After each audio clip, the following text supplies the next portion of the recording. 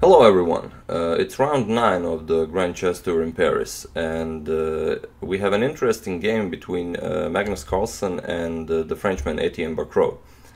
Étienne never actually won a game against Magnus Carlsen in classical or rapid time format. He did win 2 games in Blitz in 2012. So this is a very big game for him. It's the last game of the Rapids and the Frenchman decided to go all out. So let's see how this went. Magnus Carlsen is white and Étienne is black. e4, e5, knight to f3, knight to c6, bishop to c4, bishop to c5, the Italian of course, castles, knight to f6, d3, d6, c3, a6, a4, black castles, rook to e1, h6, h3, and now bishop to e6, offering the exchange of light square bishops. And here Carlsen captures an e6. This does double black's pawns, but black has this nice file open now for his rook, the f file, and he has this nice diagonal for his bishop, eyeing the f2 pawn. But Magnus Carlsen doesn't mind playing this, as we've seen in the game Carlsen-Karyakin, the famous 10th game of the World Championship match, where he really showed how to play against these two double pawns. Although Sergey did miss a threefold repetition draw, but after that Magnus really played a masterclass. So we have b4 expanding on the queen side, bishop to a7, preserving this nice bishop, knight to d2, knight to e7, knight to f1, and now knight to g6. Rook to a2, this is a very nice computer move, because it will prove very helpful in defending this f2 pawn in the future. Knight to h5, really going for that f4 square. And here Carlsen offers the exchange of the bishops, as it's getting pretty uncomfortable here. Étienne captures an e3, rook takes on e3, and now knight to f4, and this is a very nice outpost for the knight. But Carlsen has a plan. He will try to kick it out. d4, queen to f6, and this is where Carlsen's plan comes into motion. King to h2. He plays king to h2 and is preparing g3 to kick the knight. And this is where Étienne also tries to mix it up. He plays e takes d4, c takes d4, and now e5. With a plan that if Carlsen plays g3, he will go for the maneuver knight to e6 and then knight to g5, and then try to infiltrate from that square. But here Carlsen plays d5 and he takes away the e6 knight for e6 square for black's knight. And the only move here that will allow black to continue this game is c6, and Étienne finds it. He plays pawn to c6. Carlsen plays g3, kicking the knight, and this is the whole point of the c6 move. Étienne takes c takes on d5, and he gives up a knight. And there really isn't any other good move than actually capturing the knight, so Carlsen does. He captures the knight, g takes on f4, and now d4, kicking the rook, and also preparing to capture on f4. And the rook can go to d3, he can go to e2, but Carlsen plays rook to a3. And although this seems a bit weird, you know, doubling rooks on a closed file, this is actually a very nice move, and you'll see why in the next move. Étienne captures on f4, and Carlsen plays knight to e1. And here Carlsen saw that he had to protect his other rook on a2 here, because if he didn't, Étienne would now have this very nice move, queen to e6, threatening h2 here and h3 here, and the rook on a2.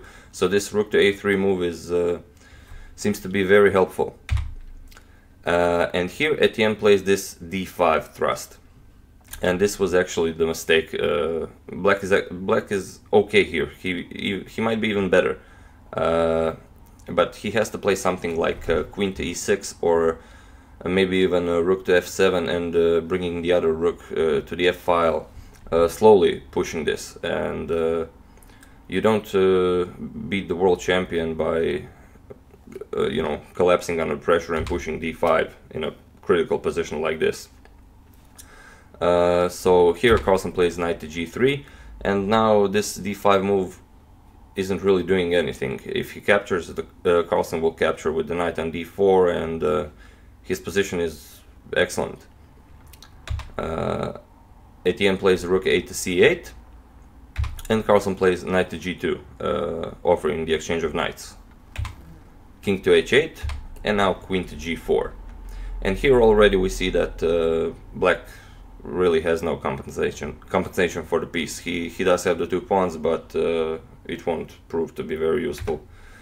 Étienne pushes d3, knight captures on f4, e captures on f4, and now knight to h5, attacking the queen and also eyeing that g7 square. If the queen moves anywhere from the dark diagonal, it will be checkmate on g7. So Étienne has to play queen to g5, and Carlsen captures now. Rook takes on d3, d takes on e4, and now rook to d6. And here Étienne has to take the queen, queen takes on g4, h takes on g4, and now although black has 2 pawns for the piece, his position is very bad. He plays rook to f7, rook to e6, rook to f8, preparing to push the pawns. Carlsen plays rook to d2, king to h7, and now rook to d6. This is also a very important move, as it prevents black from ever pushing the g-pawn. We have e3 from Étienne, f takes e3, and now he pushes f3. And here Carlsen just plays knight to f4, and this is all over. The king will come and pick up the f-pawn, and like we said, that rook to d6 move was very important, as black can't really afford to play g5 to kick the knight. If he tries something like this, it will be over very soon with a nice checkmate like this. So there isn't any move to play for Étienne, and so Étienne resigns here. He did try to play a game of his life, and he played a very nice sacrifice, but in a position where he had to take the more subtle approach and play it a bit more slowly. He pushed to open up the center, and you don't beat Magnus Carlsen with moves like that. So yeah, that's the game. This was round 9, and let's see the standings after round 9. So we have Magnus Carlsen in first place with 14 points. Next place is Alexander Grischuk with 13 points, and third place is Hikaru Nakamura with the rest of the field to follow. So we have 2 more days of chess in Paris. We have 9 rounds today of blitz, 5 minutes plus 2 seconds increment, and also 9 rounds tomorrow, also 5 minutes plus 2 seconds increment. So the players will be playing each other all against all today and all against all tomorrow. So what do you think? Will Magnus Carlsen prove his dominance in the blitz section as well? Or maybe Alexander Grischuk, the 3 times the world champion in blitz, will have something to say about that? Or maybe last year's defending champion Hikaru Nakamura? Or maybe you have another favorite who isn't currently in the lead. So yeah, that's the game. Thank you for your time, and I look forward to reading your comments. See you soon.